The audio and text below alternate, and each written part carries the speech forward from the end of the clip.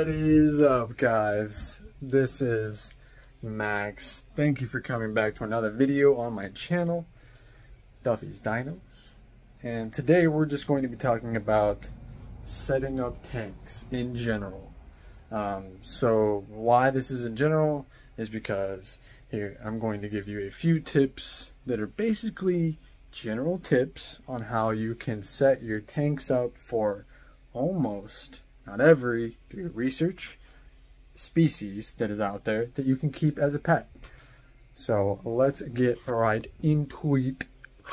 So the first thing we are going to talk about is substrate, because that's where I start from.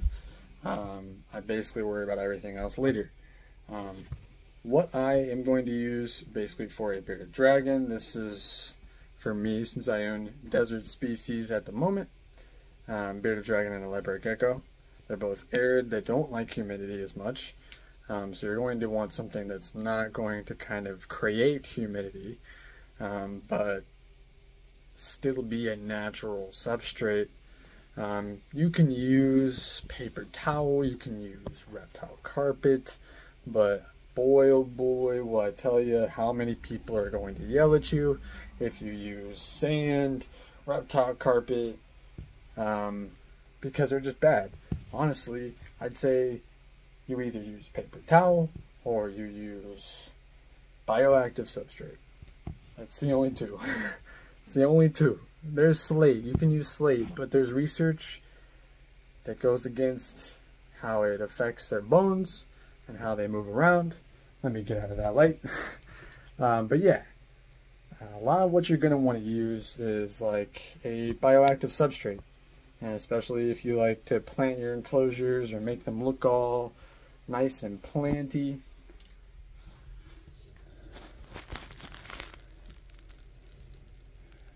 Like this one.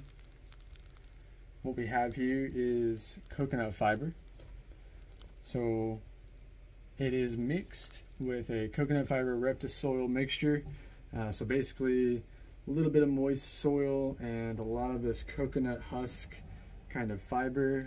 As you can see, it kind of has those little hairs in it, like coconut fiber hairs.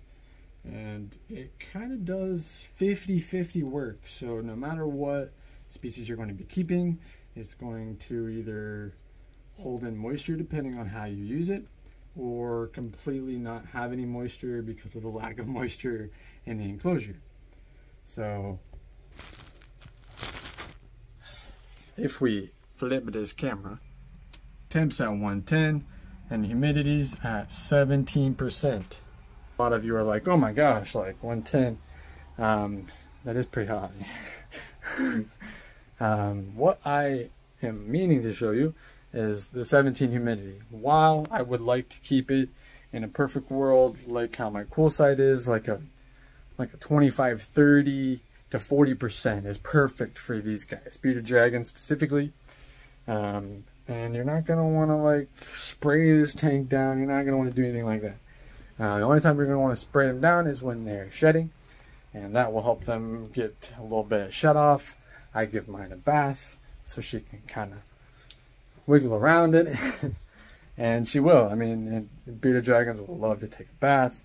I mean, unless you don't acclimate them to it, and they'll be very frustrated by the water until you let them just kind of relax in it for a while. With support, a lot of people use like little rocks and things to kind of let them get out of it. But anyway, since I'm rambling on, what I've used in here is coconut fiber, reptisoil, and a Jurassic naturalist substrate. And I messed up and I wanted the rocks and stuff to be on top, but I accidentally mixed it in. So I'm a big dummy, and it wasn't super consequential because my humidity didn't mind. It was like, I will stay low even though you use low substrate. So here is the big point that I'm trying to make, is the fact that the substrate can be used for arboreal species and desert species. So no matter what you're keeping, you could do either or. You just have to mist for arboreal and not for desert. So the next thing we're going to talk about is the lighting. And with lighting, I will show you guys that I have a bunch of lights. This one's not on, but there's a UVB, a basking bulb, another basking bulb, and a heat emitter. Granted, it is winter here, so it's a little colder, so I have to kind of, you know, raise the temperatures a little bit. And sometimes I have to work out the kinks because it's not perfect every time. So have to either turn my AC on, which I'm about to do because it's hot, or, you know, air it out somehow. Anyway, for the lighting, you're going to want to use, depending on your enclosure and where you set your basking bulb up, or where you set your basking spot up, you're going to want to use something like a 75 watt to a 150 watt basking bulb. And your heat emitter, you could just use 100 watt if you're using a heat emitter.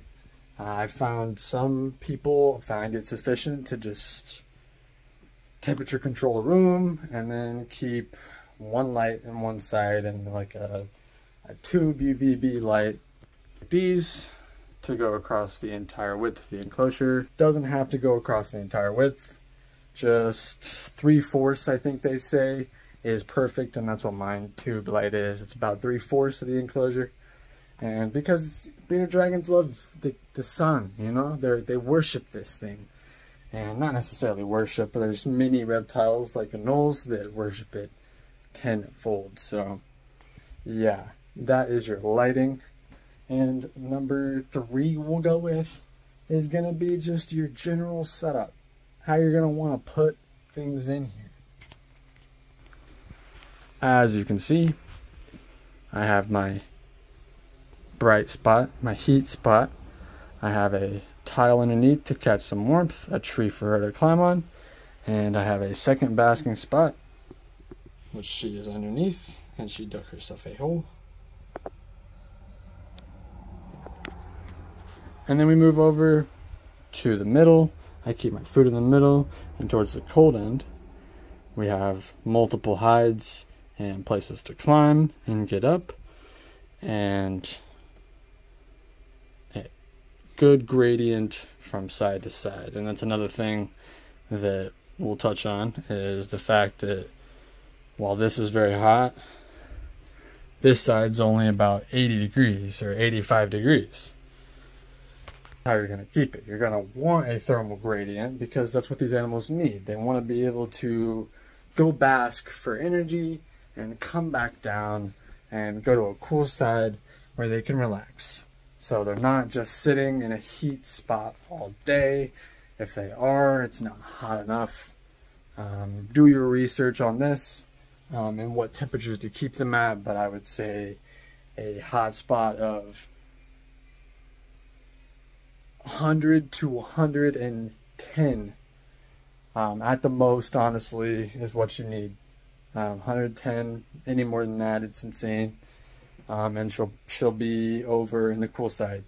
So definitely make sure your temperatures are on point for these animals, because without it, they will die.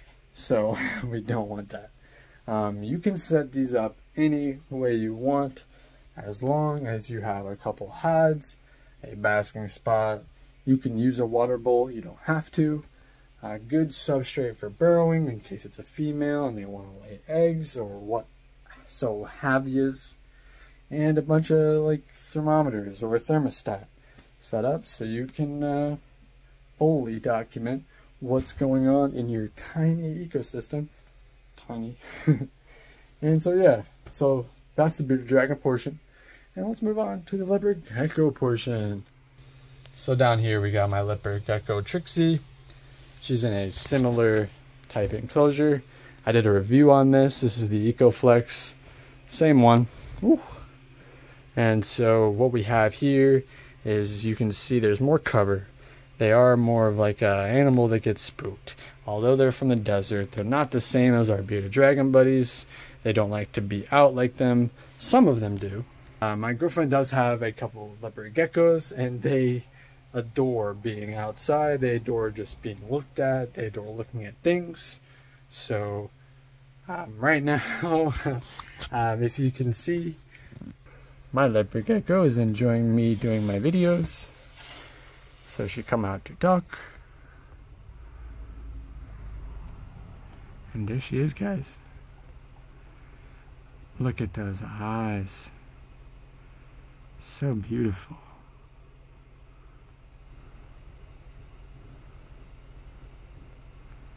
I'm telling you guys, no more beautiful animal than the leopard gecko. I swear to you guys, if you get one, you'll love it. You'll never regret it. And it'll be your best friend for like 15 years, dog. So, I mean, same thing with the bearded dragon. Since she's out, and I'll be able to show you that she hides in a log. So unlike my bearded dragon, she's going to seek the comfort of these tight places and these different kinds of things that make her feel comfortable. I mean, I have a hide here, a hide here, a hide there, one in the middle, one on the side, and that log back there. And it just allows her to feel comfortable wherever she goes and just kind of live her little life. I don't bother her, she don't bother me. I give her food, and she left. She left. Yeah.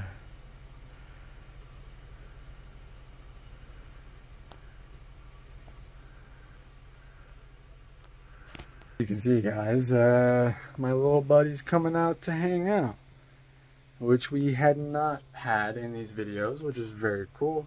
I get to spotlight my leopard gecko in this video. But yeah, so this care is going to be slightly similar because they're arid.